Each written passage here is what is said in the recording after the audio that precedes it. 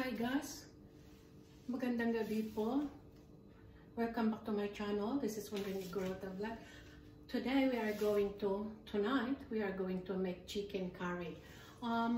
Itong chicken curry, we don't put coconut cream or coconut milk because most curry they use coconut cream in coconut milk. But this recipe, I got it from my Mauritius friend 20 years ago. So, ito na po. Let's do it! Samahan niyo po ako, magluto tayo ng chicken curry for dinner. So, ayan.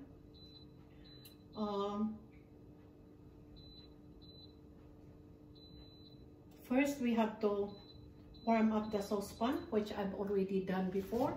And next is we have to put the cooking oil. Okay, any kind of oil. 1 tablespoon of cooking oil. And when this is hot, when the oil is hot, ito na po, ilagay natin yung garlic. Okay. As I said before, the secret of your cooking yummy dinner is don't economize the ingredients. Like you put garlic, you put onions. Okay? So ito na po. Nilagay natin yan. Okay, hintayin natin ito na mag-brown so that we can wait until this garlic will go brown. Magba-brown siya para lumabas yung bango ng garlic, diba? Ayan. Ayan po. Ngayon, itas natin yung apoy at the moment. But once you start cooking this, you got to turn down the fire. Ayan po.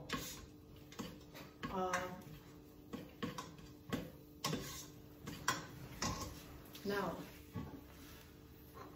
next, we have to put the onions. Ayan. You caramelize the onions first. Diba? Ayan po. I've been making this before. And my friend said, oh, ang sarap naman yung ano mo, yung curry mo. But I never told them that I don't put coconut. Okay? Kaya ito na po.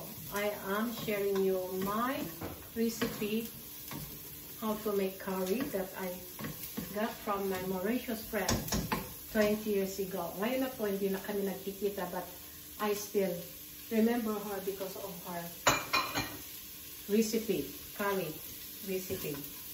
Ayan. Ayan. Oh, brown na the garlic, the onions are brown now. Turn down the fire para hindi nyo masulog ang luto nyo. Okay. Next is you put your saffron powder. Okay. 1 teaspoon of saffron powder. Okay. You get this in Coles, Woolworths. Ayan. You have to remember this. Itong magpakulay, this one will give color to your cooking. Okay? Ayan. Now, once you mix that, you put your curry powder. Ayan po. I put 2 tablespoons of curry powder because I'm cooking 1 kilo of chicken. Okay? So if you want it more na maanghang, you can put more. But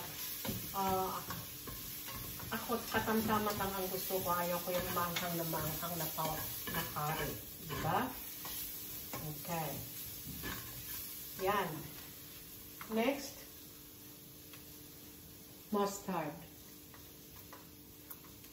Okay? Isa. 1, teaspoon. Okay, yan. Mix it. Now as you are cooking the ingredients, the smell is coming really good. Yan po. Next is your vegetable romai. Okay, 1 teaspoon. Okay, as you see, I economize it. 1 teaspoon, not flat, but 1 teaspoon. Okay. Yan. Madami ko nang ilalagay. Ito ang pampasarap. This one give aroma to your cooking. Next is bay leaf. Put maybe 2. Kasi durog ang bay leaf ko. I have to put few more. 4 at least. Okay? Yan. And next is your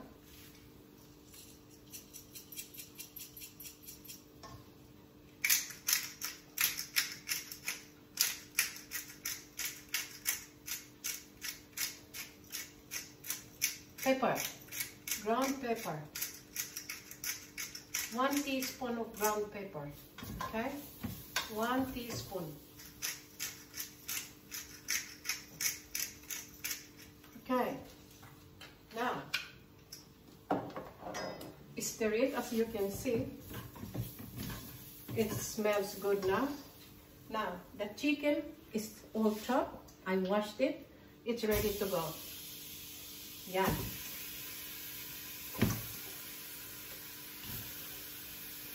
That's 1 kilo of chicken. Okay. Now, once you put all the ingredients there, onions, garlic, chicken, now you have to stir it. Mix the chicken well para makuha niya yung mga inilagay nyo na pepper. The pepper was not enough. I think it's not enough, so I have to put a bit more. Alright.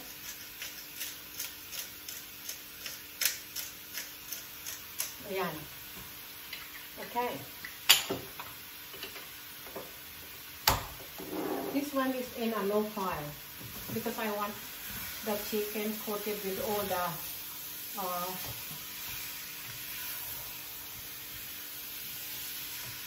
curry that I put there. Okay. Now, if you want to add paprika, paprika is good. You're cooking, add paprika as well. Not too much. Ayan. Ayan, mabango na. Ayan. Okay. Remember, the curry powder is up to you.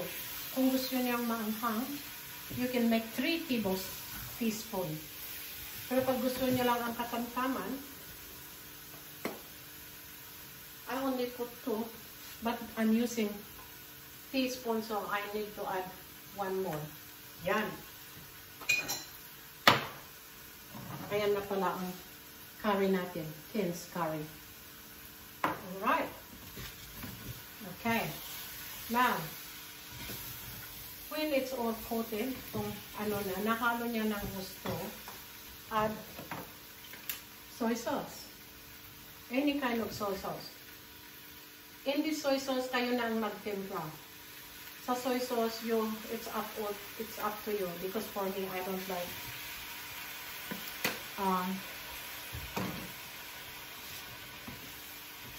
salty food, kaya I don't put a lot of soy sauce or salt. Kasi it's not good for your blood pressure. Okay, now that it's all mixed, ayan, mix na lahat yan. Okay. Okay. In here, you need to add 1 tablespoon of sugar. Okay, 1 tablespoon of white sugar. That's it. Ayan po. See, ang dami natin na ilagay, ano? Diba? Okay, now, mix it well. Diba? Now, oh, the smell is really good. We need to open the window. Okay. Now that you mix all those ingredients, add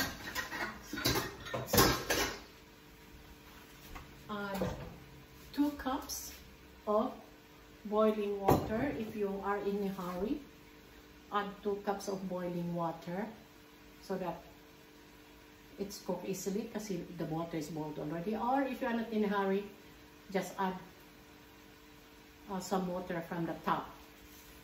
Diretso sa gripo. Yan.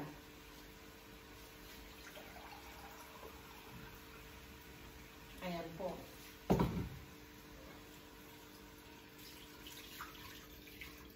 One.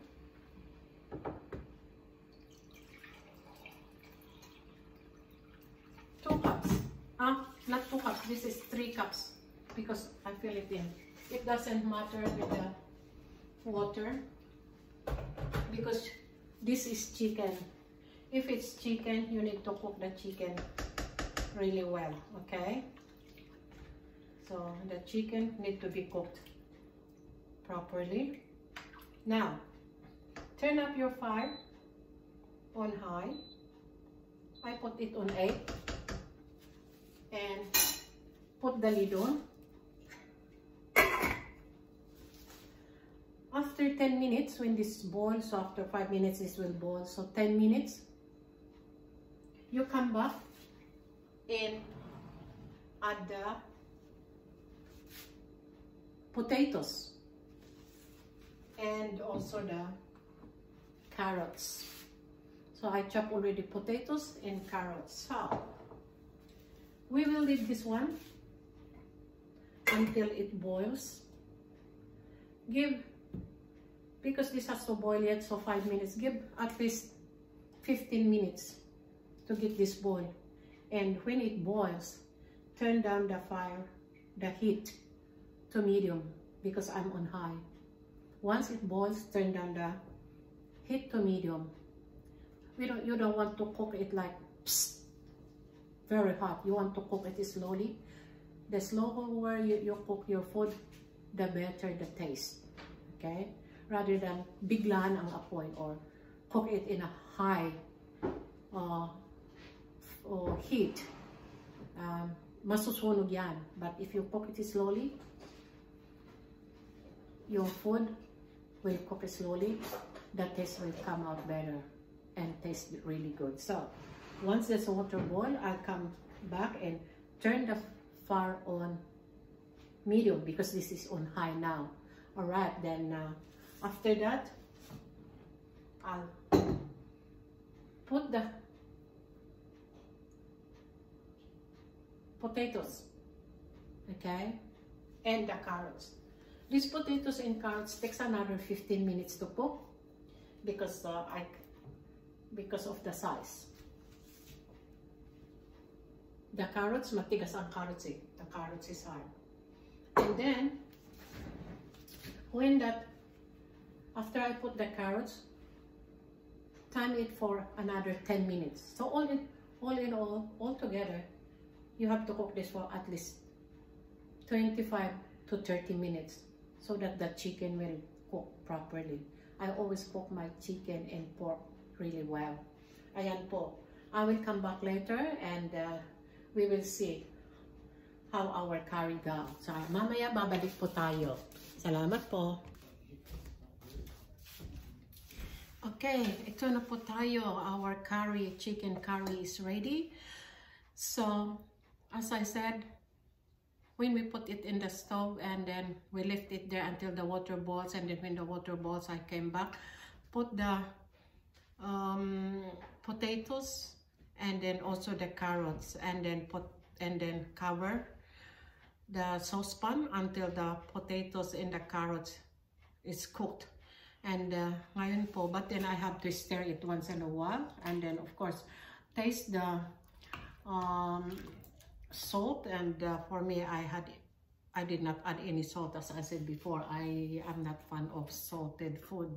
So ito na po, tapos na ang curry natin. So in this bowl, we are going to taste our curry. So ito na po, we have the chicken, and then the carrots and the potatoes. Ayan na po. Our dinner is ready. So ano pang hinihintay natin? Tayo na, kain na tayo. Curry for dinner. So, okay. In this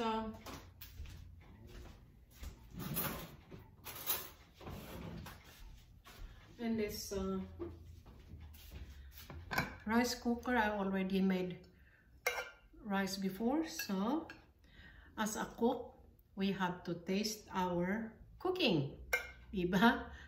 Ang sarap ng maging cook, ano? Kain ng kain, luto ng luto, kain ng kain, laman ng laman, masarap naman. Ayan, so ito na po. Here's my rice there, and there is our chicken curry. So in here, we need to put spring onions to give a color to our dinner. Okay? Ayan po. Yan.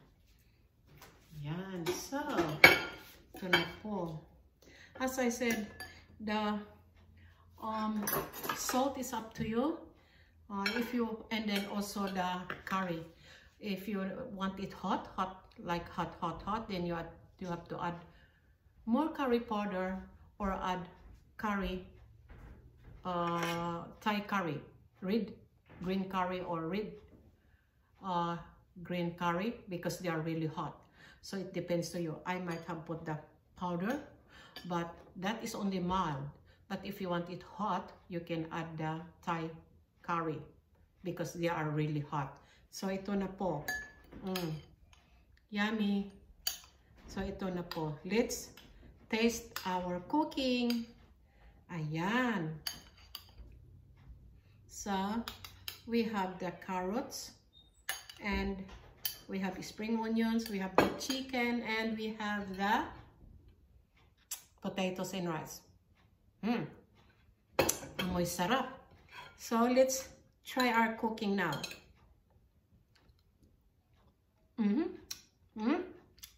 The sauce is good. As I said before, this chicken curry, we did not add any coconut milk, because most curry they put coconut milk, because that's really the recipe of the curries, to have a coconut milk. But in here, we just put a lot of ingredients like curry, and then we have the saffron, and then we have the paprika. That's it. So ito na po. Although we didn't put coconut milk, but it's still, the sauce is creamy. Okay, but because we cook it slowly, I cook this for 25 minutes in a low fire. Ang sarap. Masarap. Then we need to taste our carrots is good. This is very yummy. Look at that. Ayan. The sauce is good. Ang sarap naman nito. Masarap. And then chicken. Yummy. The smell of the curry, the aroma is delicious. So ito na po, anong hinihintay ninyo? Kain na po tayo, magluto tayo ng curry. And if you did not subscribe to my channel, please subscribe. This is Wandering Egg Rota Vlog. Thank you very much to all the subscribers. Thank you very much to the viewers. Shout out po sa inyong lahat. Don't forget to click that notification bell so that every time I make a new video, you will be notified. And also, thank you very much. And for watching my video, don't forget to follow us on Facebook page. Ito na po. Enjoy your curry. And don't forget to make a comment below. And I will see you in my next video. Bye and enjoy your cooking. Ito na po. Let's eat curry! Salamat po. See you in my next video. Bye!